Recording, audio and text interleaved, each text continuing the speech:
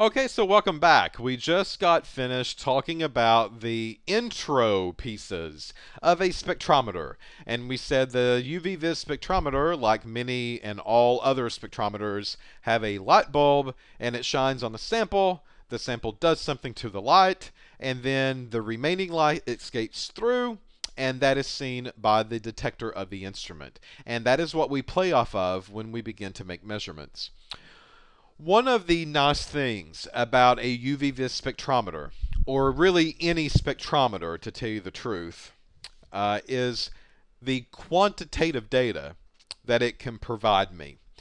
So again, I don't want to take any assumptions, and I want you to make sure that you feel comfortable with the difference between something called quantitative and qualitative. All right. So qualitative are typically observations. These are things that you see, or these are structural properties. So for instance, I can have a machine that I can put a sample on, and it will tell me the structure of that molecule. How is it made? What shape does it take on? Because these are three-dimensional structures, right? These are real objects. So that's qualitative data. What do I see? What can I report? How is this thing made? What does it look like in a 3D world? All of that is qualitative data. Quantitative data, I like to look at the N in quantitative, and quantitative N means numbers, right? So a UV-Vis spectrometer finds its place in the quantitative world. What that means is that UV-Vis does an excellent job to measure concentrations. And concentrations mean how much. How much is there? Not, is it there, yes or no. That would be qualitative. Qualitative would be, yes, I found it, it is present. Quantitative would be, this is how much that I found when you gave me that sample. So there's a difference. UV-Vis spectroscopy finds its home in the quantitative world. So that means numbers, and that means concentrations, and that means how much. So, you know, just like I know, that the lab practical portion of the instrumentation will probably be related to quantitative work, making standards, making a set of solutions to run, making a calibration curve, finding the unknown concentration of a sample that we provide you.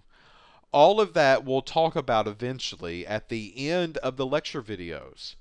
But that is some of the things that you want to be thinking about when we go through this lecture theory. Okay? Concentration, I get lazy. Like many people, I don't want to write the word concentration every time. So we use this bracket, and inside of the bracket we write an X, a variable, the variable X. That represents concentration. That is the shorthanded version of doing it. All right? So UV-Vis finds its home in quantitative work. We've already mentioned biochemistry loves UV-Vis, clinical chemistry loves UV-Vis, but it's also now found its home in pharmaceuticals. We can look at proteins and DNA in especially biochemistry world. Solar panels and semiconductors, all of that of course is in the field of electrochemistry and energy. And now we can even measure micro volumes of sample. We no longer have to have tons of sample to measure. We do not have this capability in our laboratory. We can go down to a very small sample volume. Meaning we don't need a couple of milliliters. We can actually get by with about 1 milliliter now of sample. Maybe a half of a milliliter of a sample we can get by with and measure. But we do not have one of those one drop spectrometers where we can simply put one drop of solution on and measure it. So keep that in mind when you begin looking at these pieces of equipment, when you begin looking at maybe research topics, when you begin looking at the scientific papers or the research articles. You know, if you're looking for some type of topic or idea to use with them, make sure that these are using normal UV vis spectrometers and not the micro drop spectrometers that are becoming more and more commonplace in a laboratory. Okay, so let's go back to this topic of electromagnetic spectrum. Okay, so we said we had this electromagnetic spectrum, and it represented everything, all waves. Okay, so we first need to talk about a wave, because in this spectrum we have the visible portion, and right up above, we also have the UV portion. And we said UV has higher energy because it burns my skin. Visible has lower energy than UV. Okay. UV, visible, all of this is light. Radio waves, microwaves. That's light energy. Believe it or not, it's classified as a light. X-ray, gamma ray, all of that is also labeled, could be labeled as light. All of these have something in common, and that is they are waves. Okay? So let's talk about the definition of a wave. Well, a wave looks just like this, and my hand's going a little crooked. Waves are a little prettier. They're more symmetrical. And all the humps are about the same height. They should be the same height, at least. That's what we call a wave. So, when I see colors, Roy G. Biv, red, orange, yellow, green, blue, indigo, violet, these colors come to me in form of waves. That's why they're different colors, because the waves are different. Red waves are different than orange waves, which are different than yellow waves. Get it? Well, UV has waves as well. I can't see those with my eyeballs, but instruments like UV vis spectrometers can. That has a wave. Infrared energy has a wave. Microwaves have a wave. Radio waves have a wave. Gamma rays have a wave. X-rays have a wave. They all have waves. The difference are how are the waves made. So here's one version of a wave. Another version of a wave, they can come to me much quicker, like this. And again, they should be symmetrical, and they should all be the same height, but hopefully you get the picture. The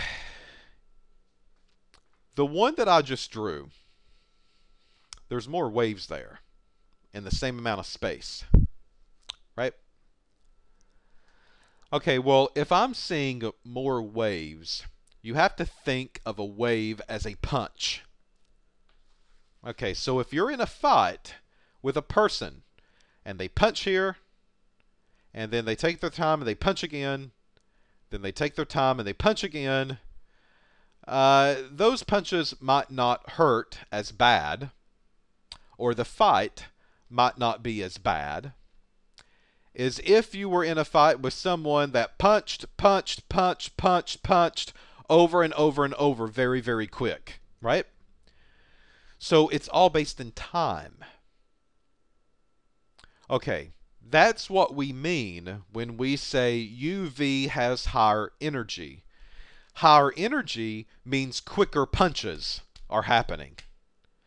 So if you're going to get into a fight and you have to choose between fighting the UV or fighting the visible, you better be fighting the visible, because UV is coming to the boxing ring and he's really going to lay it in you, and he's going to punch over and over and over very, very quickly. We call that high energy. That's why your skin gets burned with UV light. Okay, so I'm going to put in parentheses here. This kind of represents UV. These waves that make up UV are coming at you quicker and more often, over and over and over and over and over. This would kind of represent visible. Visible is a wave as well. It does punch because it's going to take up for itself, but the punches don't come to you as often. So therefore, the fight that you have to put up is not as bad. And that's why your skin doesn't really get burned with visible light, but it does with UV. So we have to have a better way of explaining the punches. How often are the waves hitting you, right? And we do that by taking a look at the tops of the waves. So the tops of the waves here, if we measure the distance from what we call crest to crest, this is the crest of one, and this is the crest of the other. Okay, so if we measure this distance, we can provide you that length.